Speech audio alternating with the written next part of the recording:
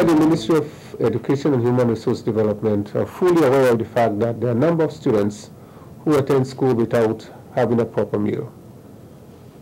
They may be lacking a proper meal because, one, maybe they're coming from households where the parents are not employed, or maybe the distance to the school does not provide enough time for the parents to provide them with a meal.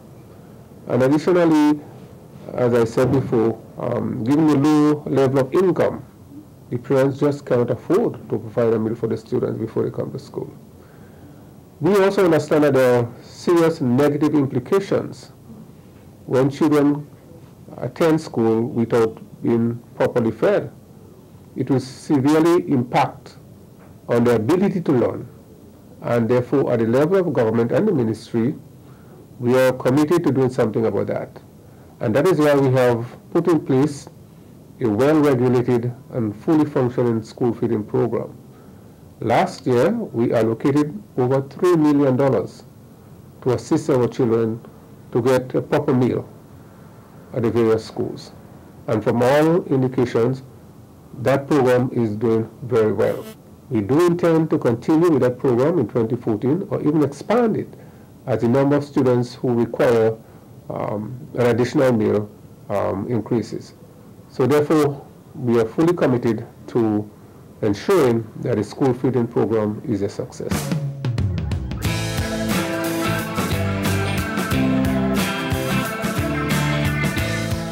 The school feeding program helps to improve the school enrollment and attendance of students, reduce the dropout rate, to improve the nutritional value of the meals offered to students, to increase the utilization of food and production of food produced at schools, and so encourage schools to do gardening, poultry production that can be used within the program, and that's done through the 4-H movement. We partner with a number of institutions locally as well as externally, with local churches, communities, farming groups, and other entities within Grenada.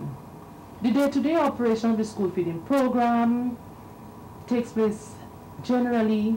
Schools prepare a hot midday meal. We presently employ approximately 165 cooks who are paid by government. And the schools themselves, they would be given a food basket on a monthly basis. The food basket consists basically of perishable and non-perishable foods, and that would include some dry goods as well as poultry and fish. So we have fresh fish delivered to schools every month.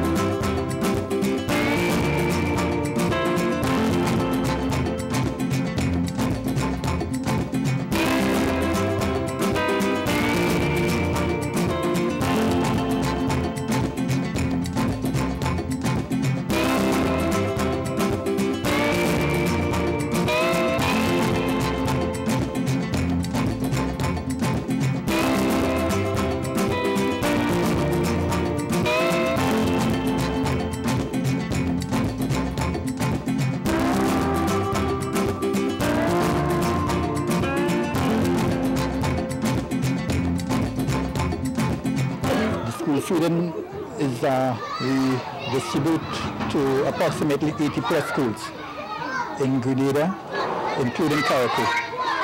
And we distribute like the raw goods. That is to say onion, rice, white sugar, brown sugar. We have peas, that's the lentil split peas. We have onion, ketchup, etc. And we have the poultry that is, as you say, the chicken, different, with including fish. Obviously, we are doing fish today. Okay, well, for the children, every day is different amount of children. Sometimes for 220, 250, based on how it goes. Different menus, pilau, rice and peas, stew chicken, kalaloo with pumpkin, whereas today we did provision with stew fish. And, every day is a different meal. Soup, split pea soup, pumpkin soup, kalaloo soup. Name it, it's there, yes. Alison St. Paul, they call me Teacher Alison here at Apple RC, Uganda Martyrs Catholic School. I'm the teacher in charge of the school feeding. Well, on weekends I get monies from the principal to go shopping. I normally look for those farmers in the area that has the produce. I buy from them the bananas, plantain, the kalaloo, peas, whatever is needed for the school feeding. And those I don't get from the farmers, I go to the supermarket, especially food under supermarkets, right? And I get my discount as well using my discount card on behalf of the school. And at the kitchen, I'm the person in charge of making sure that the food is ready on time. The children eat every piece of food that they got, especially when it's provision, rice. When it's soup, they eat it nicely. I don't have to bellow behind them. But most time when it's provision and so on, I have to be like a massa at their back to get them to eat. But they are doing it. We don't have much wastage. Most time the dogs get just the bone.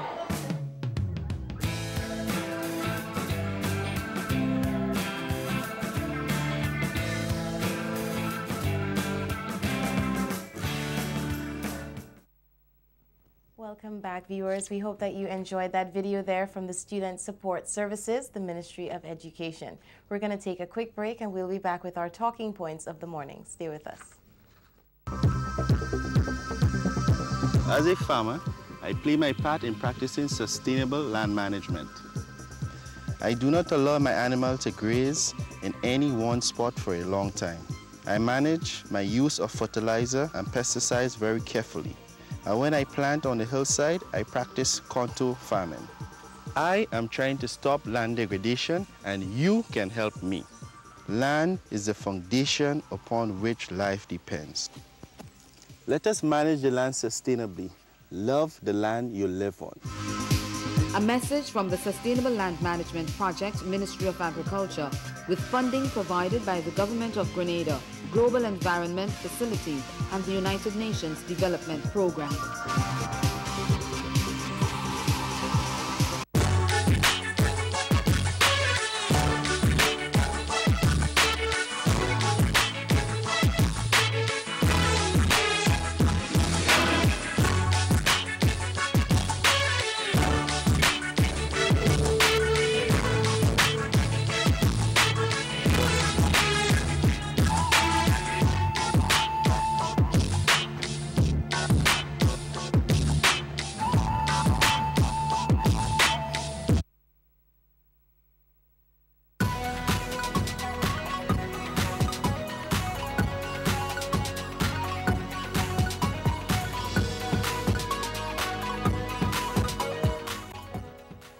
Welcome back, viewers. We are just coming down to the end of our program, just entering our talking point segment.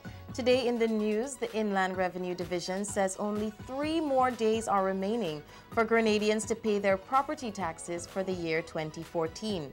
Through an advisory, the division warns that failure to pay within the specified period could result in penalty and interest of 10% and 2% respectively. The IRD urges all property owners to take advantage of the remaining period to settle their accounts and avoid the imposition of penalties and interest applied on their accounts. Payments can be made online on the IRD's e-services website, at the Inland Revenue Division main office, or any district revenue office throughout Grenada, Carriacou, and Petite Martinique. Again, reminding you that there are only 3 more days remaining for Grenadians to pay their property taxes for the year 2014. And before we wrap up today, we always like to leave you with a quote of the day. And because it is back to school week, we are going to share an education-themed quote. It says, this one is from Victor Hugo, and it says, "He who opens a school door closes a prison." Reflect on that throughout the rest of the morning and throughout the rest of the day. We enjoyed having you joining us here on Spice Morning, and as always, we look forward to seeing you again tomorrow.